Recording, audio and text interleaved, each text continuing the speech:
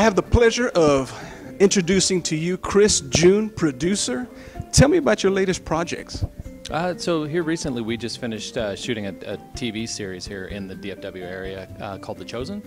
So it's a crowd-funded project using investing. It's actually now it's the highest crowd-funded project to date. So we just finished the first four episodes. We're in post now, coming out in April, mid to late April. Where would that be? You know, coming out on what platforms or? It's going to start off on VidAngel, so vidangel.com. Is there any other project that we can see on maybe on some other platforms that you've worked on? That I've worked on?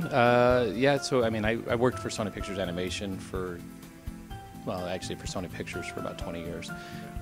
So the most recent thing that I helped them with was a movie called The Star that came out a couple years ago. It was an animated feature, and then did Cloudy with the Chance of Meatballs 1 and 2 and projects like that. And tell us about your company now that you're doing, or that you're working on.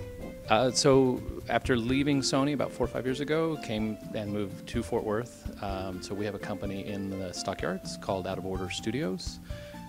So we concentrate on my background, which is high-end visual effects and animation, but my business partner does live action and independent features and stuff like that. So we're doing all that kind of stuff based out of in the Stockyards.